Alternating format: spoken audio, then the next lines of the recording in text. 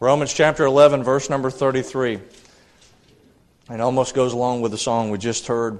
Oh, the depth of the riches, both of the wisdom and knowledge of God. How unsearchable are His judgments and His ways past finding out.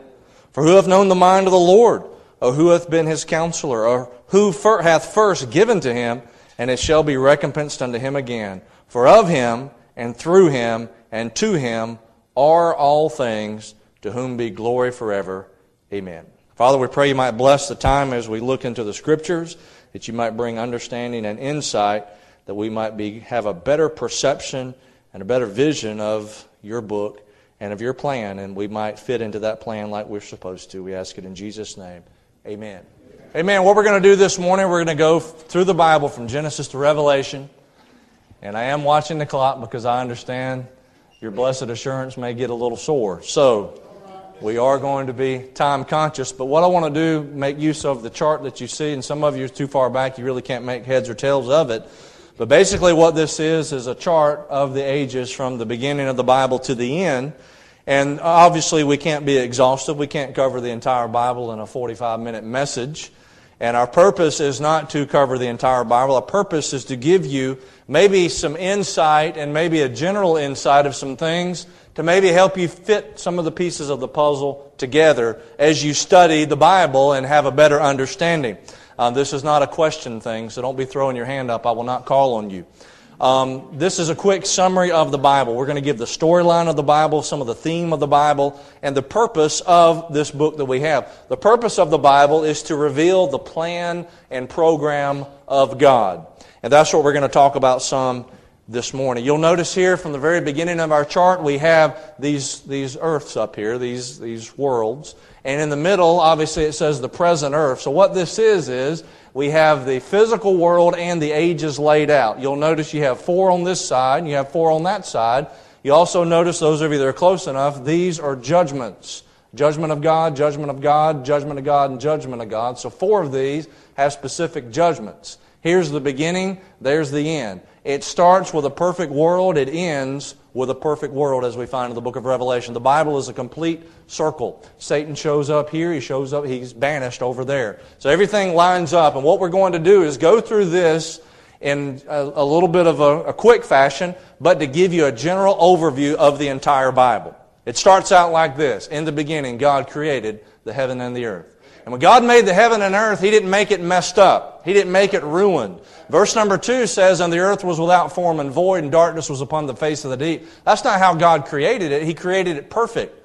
The Bible tells us in the book of Isaiah that He formed it to be inhabited. And so when He created the world, we understand that it was perfect, and we believe also Genesis 1:1, space-time thing that Einstein kind of figured out. In the beginning, God created. What's before that? God's before that. I am that I am. I don't understand that, neither do you, because we think in segments of time. Everything about us is time because it was put in motion there. But in the beginning, He created the heaven and the earth. And we understand from 2 Peter chapter number 3, some things happen. The first personage, not human, personage that committed sin was Satan. The Bible tells us in Isaiah chapter 14, he said in his heart, I will exalt my throne above the stars of God. I will sit also upon the sides of the congregation, the mount of the congregation, the sides of the north. I will be like the Most High. When he did that, Isaiah 14, Ezekiel 28, God banished him. And when God did that, something took place to this earth, because the Bible tells us that when He made this, the sons of God shouted for joy. So when we begin to look at the Bible, originally, what did God do? God created a perfect earth with Lucifer as an anointed cherub over the throne of God, and these sons of God, which we would later come to know as angels, over this earth. We know that because when Adam was created, God said, you need to replenish the earth. You go put gas in your gas tank, you're replenishing something that was already there. Somebody was on this earth before Adam showed up. It was Lucifer and the sons of God.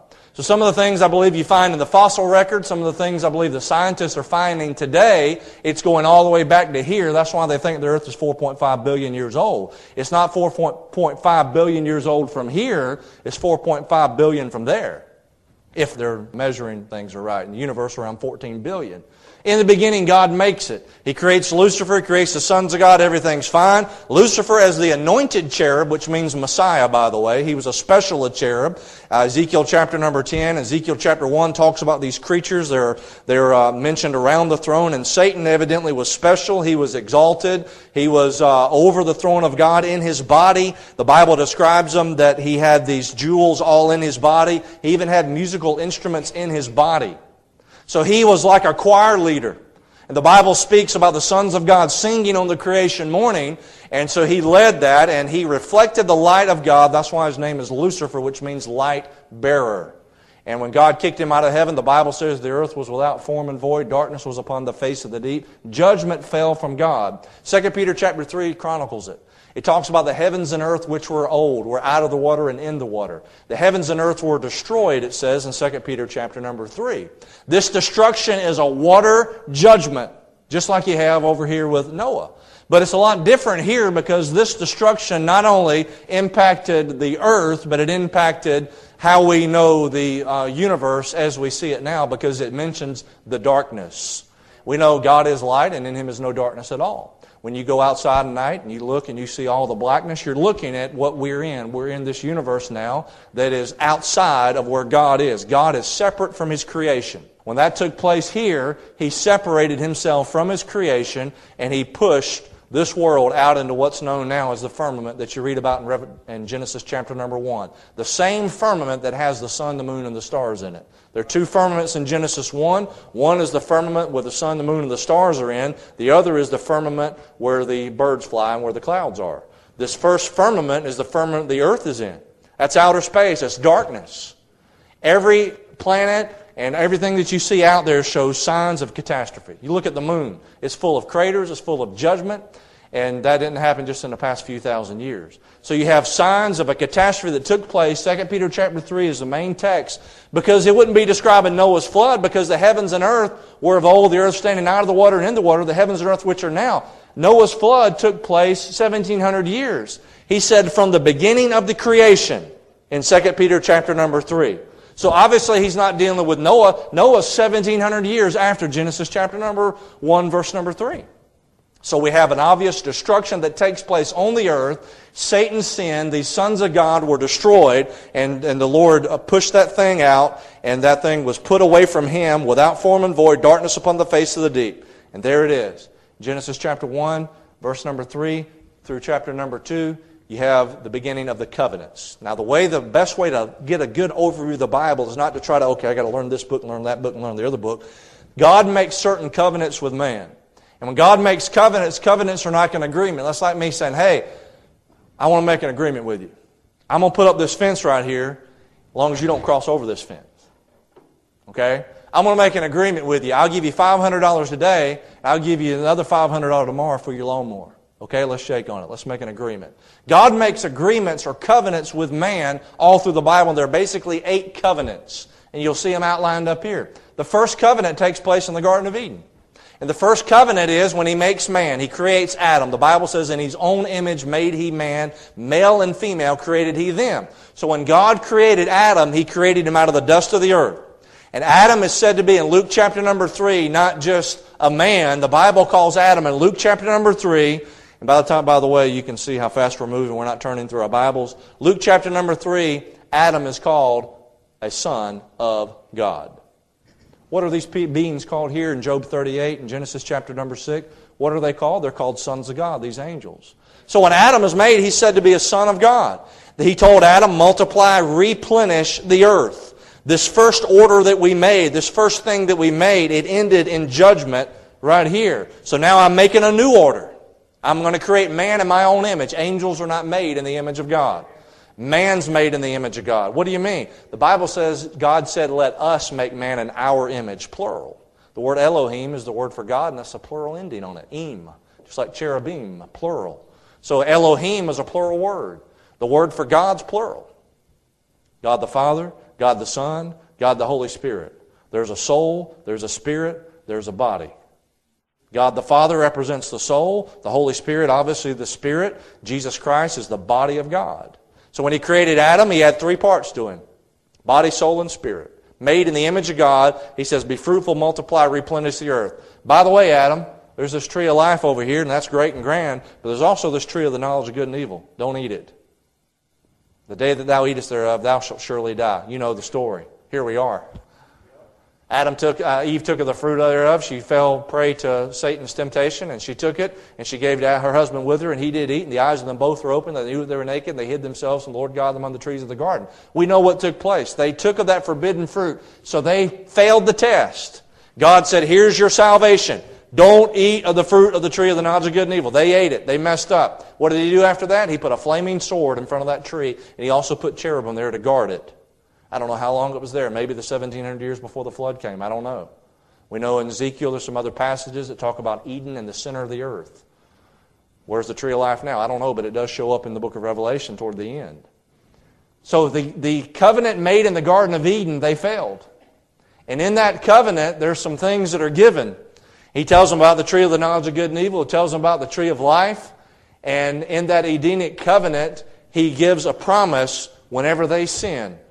What takes place next is what we call the Adamic covenant. In other words, you go from the Garden of Eden to he's kicked out of the garden. He's expelled from the garden. Now Adam goes out and here's thorns and thistles. And now instead of just picking fruit off the tree, now he's got to dig the ground, put the potato in the ground and watch it come up. Put the bean in the ground and watch it come up. Everything comes from the ground which is cursed. No wonder we die. Well, I'm going to be a vegetarian. I'm a vegetarian. I'm not going to eat of meat so then I'll live forever. No, you won't. You're still eating lettuce. You're eating stuff that comes out of the ground. The ground's cursed. So he goes and now he makes a covenant with Adam. Adam's out there running from God, and God says, Adam, where art thou? He says, here I am. I took of the fruit of the... Did you eat of the tree? Yeah, she did it. And she goes, Satan did it. Everybody's pointing at everybody else. And he says, okay, if I'm going to fellowship with you, you can't just be wearing these fig leaves, man. That's not in style. No, the fig leaves represent self-righteous. That's Romans chapter number 10. The fig leaves represents the nation of Israel, which are self-righteous. And fig leaves was what Adam and Eve tried to do to make themselves acceptable to God. God said, that ain't going to work.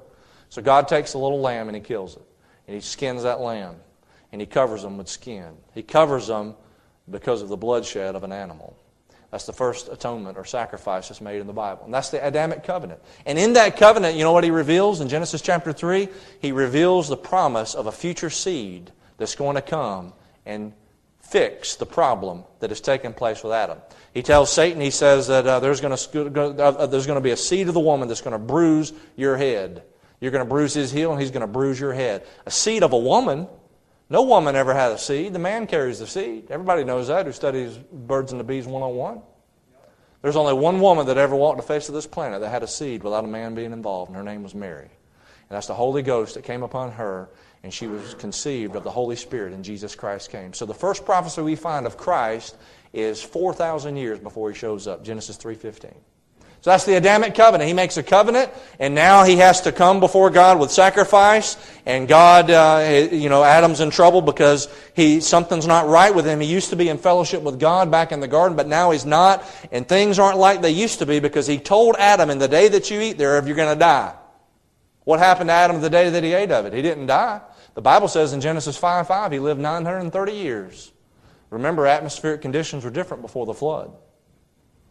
I believe the axis wasn't tilted the way it is now. Things were different before the flood because the Bible says there was not a hydrologic cycle. It doesn't say it in those terms. But it says a mist came up from the earth. You didn't have clouds and condensation and all that. You had a mist, a watering system that came up. That's how the thing was set up. People lived to be a lot older in that time. Adam lived to be 930 years old, so if God told him in the day that you eat thereof you're going to die, did God lie? No, he didn't lie. He did die. His body didn't die, but his spirit died. That's why Jesus said you had to be born again. That which is born of the flesh is flesh. That which is born of the Spirit is spirit. I had a day that I came into life. Not physical life. I came into eternal life, and my spirit was born again when I got saved. So Adam died spiritually that day, and the Bible says by man came death. By man came also the resurrection of the dead, which is Christ. But Adam passed that curse on to all of us. All of us have a father, an earthly father. I don't care if you're black, yellow, white, whatever you are, that traces all the way back to Adam and Adam's sin, and that sin is in the blood of all of us. So the Adamic covenant shows us our sin. It also gives us the promise of a future Redeemer that will come. Well, about 1,700 years go by. And in that time, Genesis chapter 6, the Bible says God saw the wickedness of man, that it was great in the earth, and it grieved him at his heart continually. And he said, I will destroy man whom I've created off the face of the earth. God said, I'm fed up with this. Look what they're doing. Not only that, the Bible says in Genesis chapter number 6, there was a visitation, if you want to call it that. Visitors from outer space. You said, what are you talking about, preacher? Genesis chapter 6, the sons of God saw the daughters of men, that they were fair, and they took them wives of all which they chose. The same became mighty men, men of old, men of renown. There were giants in the earth in those days, and also after that, when the sons of God came in unto the daughters of men, they bare children to them. These sons of God, these angels that left their first estate, Jude verse number 14, they came down and they mingled with man, and they were able to reproduce. You say, what's taking place? I'll tell you what's taking place. Watch the theme as we go through here. God created Satan and created these sons of God. They rebelled against God. He judged it. They are not out in the lake of fire for eternity. They're still somewhere. Some people have ideas that demons may come from these destroyed creatures. I don't know where demons or devils come from. Having said that, when Adam's on the earth, you know what Satan tells Eve when he tempts her? He says, eat this fruit. If you eat this, you'll be like gods. Why did he say that? That's weird. You get in Genesis chapter number 6, these sons of God are on the earth, these angels. And they're able to reproduce with women, and they become giants. You say, well, that's just the ungodly line. That's just unsaved people and saved people. Don't be silly. You ever know of an unsaved person and a saved person that got married and had kids? Their children went 9 and 10 feet tall. Goliath was 9 feet tall, and he was a remnant of the giants. So you have something taking place on the earth where Satan and these sons of God are trying to create a super race to rebel against God Almighty and to destroy man on the earth and to take things back over. By the way, Daniel chapter number 2 mentions that this will take place again along with Revelation chapter number 13. There are 10 kings that are going to come on the scene in the book of Revelation, and they are not all human. In Revelation chapter 9, you read about these creatures that come up out of the earth, and not only do they have animal features, they have human features. What's the big thing today? The big thing today has to do with genetics and DNA. And I guarantee you, we have cloned people walking around. Maybe they're not here, but they've done it. Don't tell me they did a sheep and they didn't do a person. You study some of the things Hitler was doing back in the 40s. I guarantee it's a lot further along now than you realize. Well, what took place here? Well, the judgment gets ready to fall. 1,700 years go by. God saw the wickedness of man in the earth. He saw what was taking place with these sons of God and these daughters of men. These giants were being born. He said, I'm going to destroy every one of them. But the Bible says Noah found grace in the eyes of the Lord. And when Noah found grace in the eyes of the Lord, God spared Noah, and He told him, look, you build a boat and you get on it. And so Noah did. He builds this ark, he gets on, he's a type of someone that goes through the tribulation. Because what you'll notice with these, here we are right in the center, you'll notice all of these match each other. You have the original earth, you have the new earth. You have an earth that's destroyed there, you have the earth that's burned here, because He gave a promise He'd never flood it out by water. It was flooded out by water the first time there, the second time here, because in Psalm, David talks about judgment and wrath being typified with somebody drowning. That's when Christ said to the disciples, you want to be baptized with the baptism I'm baptized with? He's talking about the suffering of the wrath of God on the cross. When you get baptized, it's not just a picture of death and burial. Well, it is, but a picture of death. Why is it death? Because it's the old man going under the wrath of God. He doesn't do it the second time. He burns it the second time over here. So you've got these match, and then you have this restored earth here. That matches the earth that's regenerated during the millennium. Here you have a flooded earth. That matches a distressed earth, just like in the tribulation. Some of the things that will take place during the Great Tribulation, as detailed in the book of Revelation, match that. Then you got us right here in the middle. So here comes the flood. It drowns out everything that has the breath of life. Noah survives. Him and his 3 sons, Shem, Ham, and Japheth, they get off the boat. Everything's going great. He's got his 3 sons, and he tells him the same thing he told Adam. Exactly. Be fruitful, multiply, replenish. Same 3 things he told Adam. Why does he say that? Because the same thing that happened right before Noah got off the boat happened before Adam showed up. A destruction of the earth, a flood of water. You'll notice when you begin to compare these things, both Adam and Noah are told to replace races that God had judged. Both are told to replenish the earth. Both had 3 named sons. Shem, Ham, and Japheth, Cain, Abel, and Seth. One of those sons, a type of the Antichrist, Cain and Ham, and one's a type of Christ, which is Abel and Shem. Both are naked in a garden. Adam's naked in a garden and he sins. Noah, the Bible says he was uncovered in a vineyard, and he sinned. Both sinned with forbidden fruit. One of them takes this forbidden fruit, which the Bible never says it's an apple. That's just an old wives' tale. The closest thing it would be compared to is a grape, because Noah's in the garden, and he is in that vineyard, and he takes a forbidden fruit, which is wine, and he's drunken. And both follow a flood. So those things are very similar. So the flood of destruction comes on the earth. He gets off the ark. Shem, Ham, and Japheth are there. They go out, multiply, replenish the earth. Everything's great, right? Now we're going to have things straightened out. We got rid of all that mayhem that was taking place for those first 1,700 years. We're off to a great start. Except man gets together. Man says, you know what? We're just going to have a big party. We're going to get together, and we're going to be innovative, and we're going to build some things, and we're going to grow, and we're going to become, man's the measure of all things. Look at us. Look how we are good, we're doing. And they build a tower at a place called Babel. The Tower of Babel is built, and they go up there. We're going to exalt ourselves above the throne of God, like Isaiah 14. That common denominator, that thread runs all the way through here. We're going to become God. We're going to find out where heaven is. We're going to send out the rocket ships, and all this kind of stuff. We're going to exalt ourselves. And God says, really?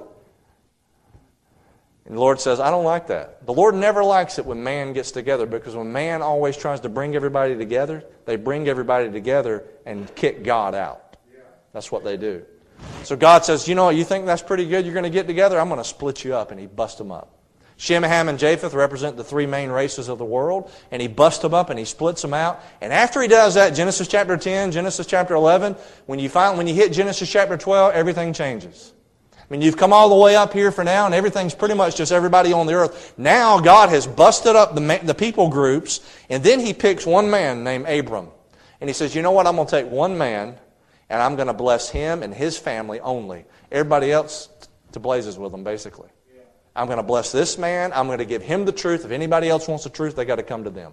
And He says, Abraham, I'm going to bless you, and I'm going to bless them that bless you. I'm going to curse them that curse you. In these shall all families of the earth be blessed. Genesis chapter 12, 1-4. And He goes through, and what He does is He sets up the covenant made with Abraham. It's called the Abrahamic covenant. And He gives a promise to Abraham and to his descendants that He's going to give them a specific piece of land, and it's not that little tiny piece of land you see over there today called the state of Israel. It's a whole lot bigger than that. And it's given in an unconditional promise. He doesn't say, Abraham, if you do this, and if you do that, and if you do the other, I'll bless you. He says, Abraham, I'm giving this to you. Despite what the UN says about it, despite what the Arabs say about it, despite what the United States says about it, I'm giving this to you. And so He blesses him, and He gives him this promise, sends him out as a pilgrim and so forth. Abraham, he goes down into Egypt, he gets out of the will of God, some different things happen, some judgments take place. His seed winds up down in Egypt. You read about Joseph at the end of Genesis chapter number 40 through 50 there. They're down there in Egypt. You open up the book of Exodus, and there they are. They're in Egypt, and they're slaves down in bondage, down in Egypt. And God has to bring them out of Egypt. And what does He do? He brings up Moses. And here comes Moses, and things begin to change a little bit, because now we move from the Abrahamic covenant, which, by the way, is never done away with. What you're going to find is overlaps. Remember what He told Adam over here? He said, dust thou art, and unto dust thou shalt return. Is that still in effect? People still die? Okay. Remember what He told Noah? Look up in the sky, I'm going to give you a what? Rainbow? It's still in effect. You ever seen a rainbow? We saw one the other day. It's still in effect. These covenants overlap. Some of the things within the covenants overlap. But now He pulls out Moses, and He says, okay, Moses, we're going to bring Israel out of Egypt, but we're going to have to do this thing as a nation. Now they come up as a corporate entity, and they have an army, and they have a leader, and Moses is actually said to be a king, although he's not technically the first king, but he's said to be a king in Jeshurun. So here comes Moses, and he comes up, and he gives them the law. The reason he gives them the 10 Commandments and the law is because they get away from God. It's kind of like you parents in here and kids. Listen, your parents are not always contriving and thinking of ways, how can I make their life miserable? I'm going to come up with this chore, and I'm going to come up with that chore. No. Most of the time what they're having to do is to do those things to keep you in line. Because if they just let you run free, you'd be a hellion. Really. So what happens is they come out of Egypt, and they're starting to follow all, the Bible says a mixed multitude went up with them, so they got some of these Egyptians coming up. Now they're starting to worship these false gods. You read Exodus, you know all the stuff in there. The Lord says, hey, we got to deal with this. And the Bible reveals back in the New Testament about this, why He had to do this, because of their sin. The law was added because of transgression. What if we didn't have red lights and stop signs? I just we shouldn't have speed limits. That's against my constitutional rights. What if we didn't? I mean, really? Absolute mayhem. God has to put boundaries to keep things going here. So He does. He sets up the Mosaic covenant. Now, under this Mosaic covenant, there are some conditions in the land about them staying in the land. Has nothing to do with the Abrahamic covenant, however. It's called the Palestinian covenant, Deuteronomy 27:28. So when you read about this Mosaic covenant, it has to do with all those rituals and ordinances and ceremonies back in the Old Testament law. You read about them in Leviticus. And people say, well, he's got issues. Read Leviticus, you'll find out what issues really are. And you won't be saying that all the time. But it gives all kind of things about diseases, about leprosy, about all these kind of things. It gives all the ordinances and laws. Homosexuality, for instance, if somebody was a queer, they took them out and killed them. They got rid of that problem. If somebody killed somebody, they took them out, they instituted capital punishment. By the way, capital punishment is over here before the law. When Noah comes off the boat, he says, okay, now you can take a man's life. If somebody kills somebody, now you take their life. They didn't do it with Cain, remember? He didn't kill Cain, he put a mark on it. Sent him out, and Cain started the first city.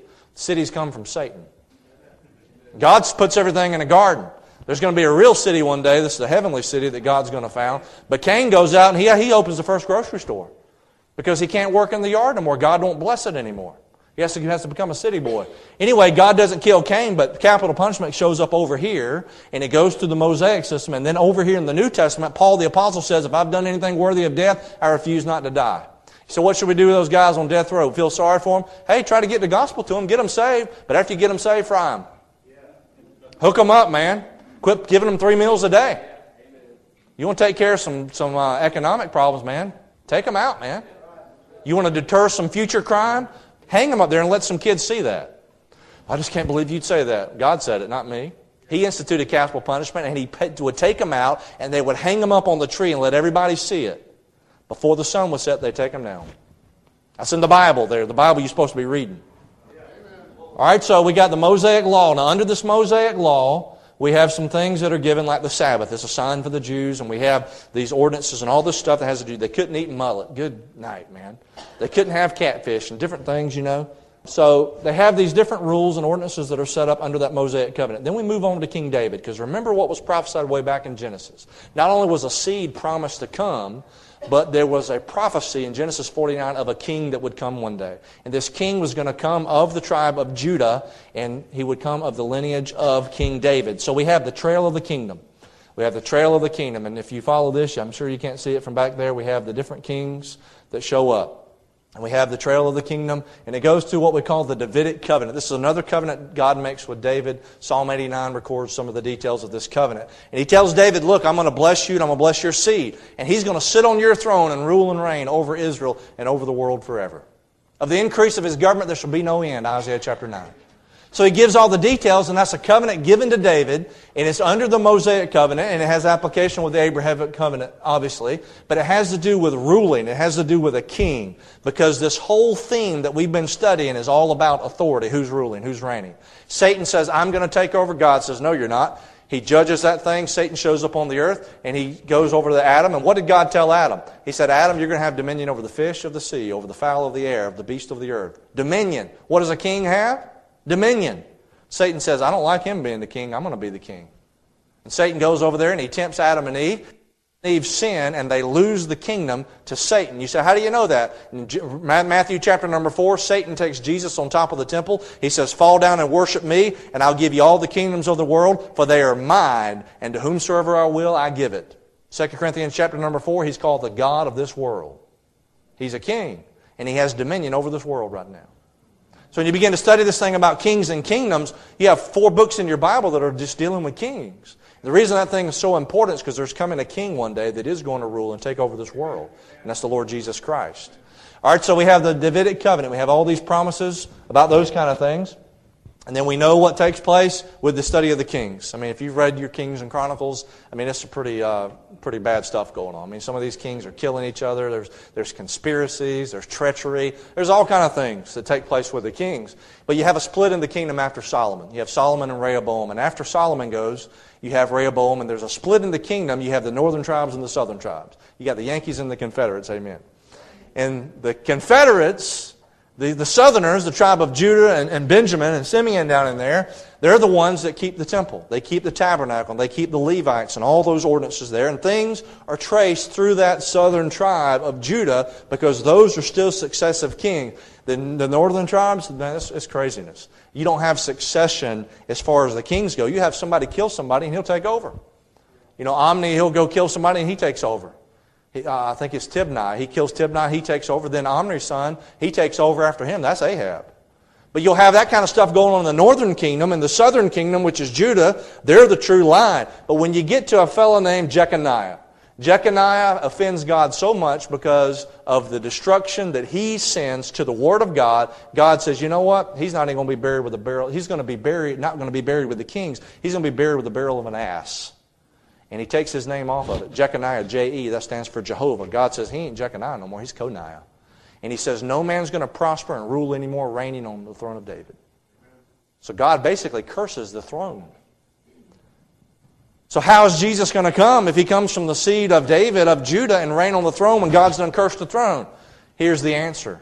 It's the virgin birth. When Jesus is born, he's not born of a man and a woman. He's born of the Holy Ghost. So his father is not Adam. His father's God. He bypasses Jeconiah. He bypasses all those kings of Judah. But his lineage through his mother is traced back to David. Mary is of the lineage of David. That's why she had to go to Bethlehem. So when Jesus comes, he's born King of the Jews. He's the rightful heir, the only one that is the rightful heir because of his seed. He's a son of God. So we have the birth of the king. That's why there's so much emphasis in the reading of the first part of the Christmas story about the King of the Jews, because this thing's about who's in control. Who is going to rule and reign as king? And he comes, and obviously Jesus Christ is born. He lives a sinless life. He goes through his life, and as the only begotten Son of God, remember way back we talked about Lucifer and the sons of God? We talked about Adam being a son of God, Luke chapter number 3, the last verse in that chapter. When we get saved, we're said to be a son of God. To them gave he power to become the sons of God, even to them that believe on his name, which were born not of blood, nor the will of flesh, nor the will of man, but of God. But Jesus is the only begotten Son of God. That's very important. So he comes and he preaches, and you know what happens. The Jews don't receive him. They don't want him to be the king. They say, we have no king but Caesar. And instead of giving him the King of Kings title, they give him the crown of thorns, and they crucify their king. And he dies on the cross, but there's a lot going on when he dies on the cross. You see, he had to die on the cross to redeem all of mankind, going all the way back to Genesis chapter number 3. He's the promised Redeemer. He is the Lamb of God, mentioned there in Exodus 12, with the Passover lamb. In order to have our sins taken away, the blood of bulls and goats couldn't do it. Just keeping the law couldn't do it. It had to be the sacrifice of Jesus Christ on the cross. So he came. He lived a sinless life that we couldn't live. He died a death that he didn't deserve. He died our death. In other words, we deserve to be killed. We deserve to be crucified. We deserve to go to hell. He died in our place. That's what it means by Christ died for our sins. He died a substitution for us. So he died on the cross. He was buried. He rose again from the dead. You can't keep a good man down. Amen? He is the only good man. Not only is he the good man, he's the God man. God manifest in the flesh. He went in the grave, he rose again. Now when this took place, since Israel had rejected their king, God had put them off. So the kingdom that's promised under this Davidic covenant and the fulfillment of all these promises that God told Abraham, which by the way haven't been fulfilled yet, all the stuff's put on hold. And we're living in a time right now that's called Israel's blindness, Romans chapter number 11. He says Israel is blind in part until the fullness of the Gentiles be come in. And what you have through the book of Acts is a progression of rejection from the nation of Israel to their Messiah. And they say, we don't even want Jesus now. All the early church were Jews. All the apostles were Jews. So what happens is God says, okay, you don't want this now? We're going to stop the clock for a minute, and we're going to deal with the Gentiles that we didn't deal with way back here. Remember back when he called Abraham, he says, basically, if you're going to be blessed, you're going to have to bless Abraham. You're going to have to follow Abraham. You're going to have to be a blessing to the Jews. Now, you know what God said in the past 2,000 years? He said, okay, Gentiles, you come in. Jews, you stay out. And he gives the Gentiles a chance. This is called the church age. It's a mystery.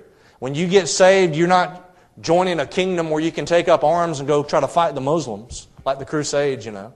We're here bringing in the kingdom for Christ. No, it's not that way. When you get saved, you're put in a spiritual kingdom, the kingdom of God. One day we're going to see the physical kingdom, but right now we're in a spiritual kingdom. We're not here to take up arms. We're spreading the gospel by our mouths, by preaching.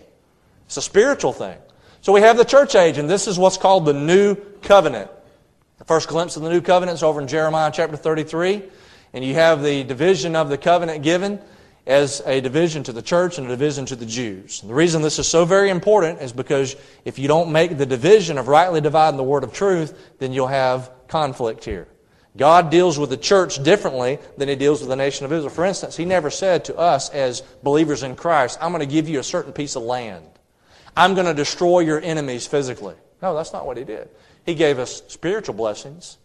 So that division of the new covenant is different. Remember when He instituted the new covenant, He sat down with His disciples and they had the Lord's Supper there and they passed the juice around, and they broke the bread and they drank it, and He says, I'm instituting this new covenant, this New Testament. The New Testament was put in force when He died. And we're under that new covenant, that New Testament. And this is the church age. That's the first division of it. You get saved by grace through faith in the finished work of Christ. There's no keeping the Sabbath. There's no going to the temple. This is way different than what took place back over here. Man, back over here, you had to go to the temple. You couldn't just worship God anywhere. You had to go to the temple. You had to keep the sacrifices, to do the sacrifices that were prescribed in the law. You had to keep that Old Testament law. Over here, it's about grace and faith in the finished work of Christ. You got to see yourself as a sinner and Christ as a Savior. That's the new covenant for the church, the body of Christ. Well, how does the Bible progress from there? The end of this age, which I believe is drawing very near to the end, there's going to be a rapture of saved believers. There'll be a resurrection of those that are dead in Christ. We'll go on to see the Lord, and then the next phase will take place. It's called the Great Tribulation. We've been teaching through this in Sunday school in the book of Revelation. So we move on from where we are presently to over here in the Great Tribulation.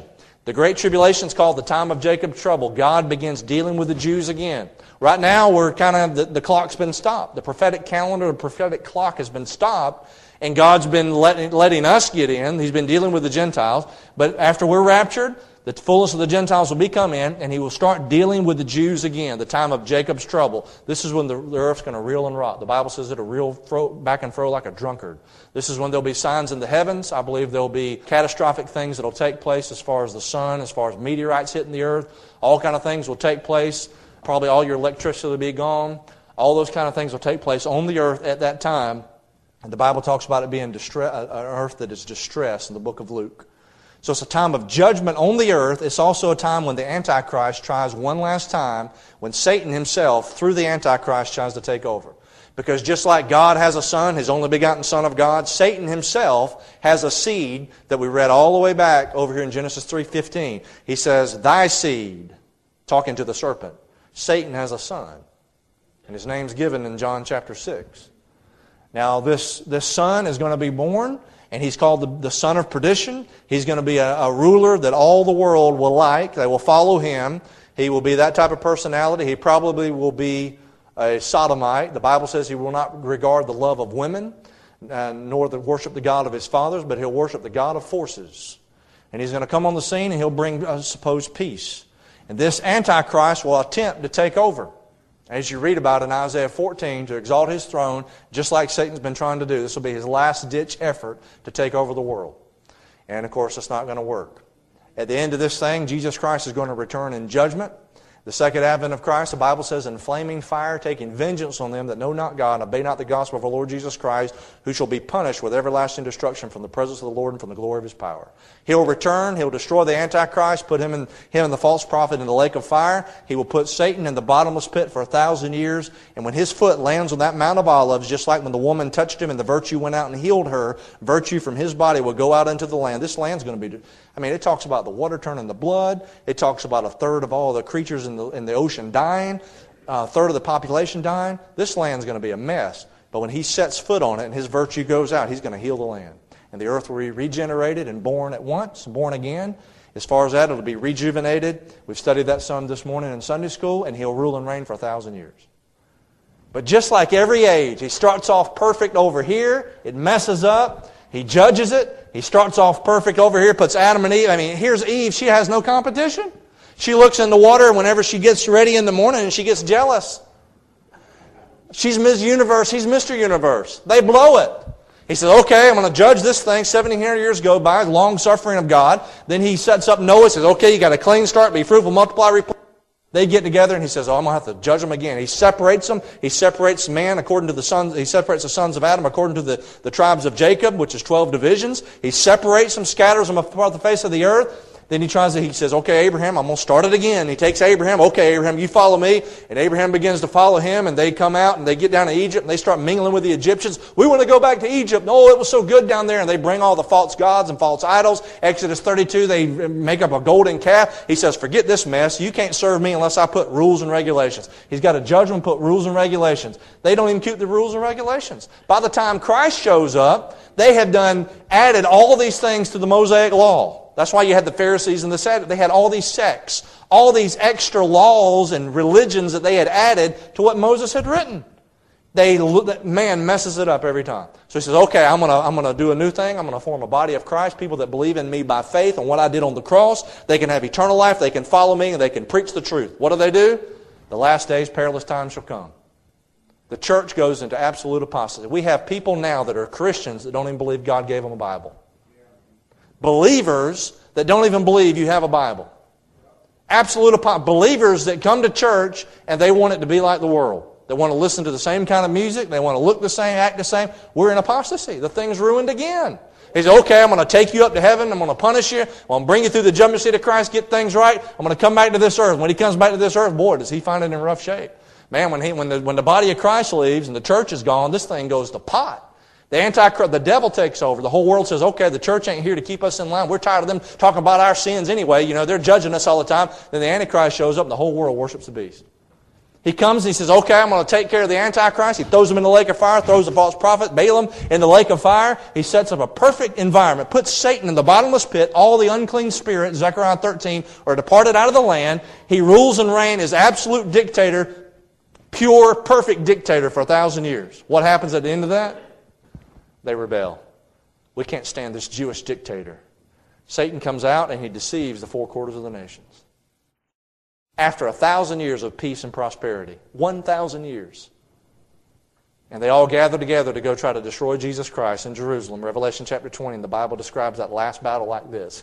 I love it. Real simple. And fire came down from God out of heaven and consumed them. Just, the Lord said enough with this.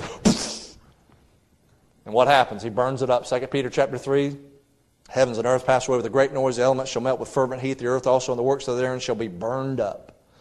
I, John, saw a new heavens and new earth. So he destroys the thing. He sets up the judgment. Revelation chapter number 20. I saw the dead, small and great, stand before God. The books were opened. Another book was opened, which is the book of life. The dead were judged out of those things written in the book according to their works. The sea gave up the dead which in them, death and hell delivered the dead which in them, were judged every man according to his works. Whosoever was not found written in the book of life was cast into the lake of fire.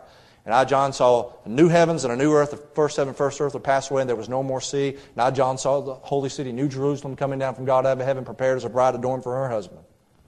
New earth. He finally fixes the thing after all that. So we go from the beginning through all these judgments, and we find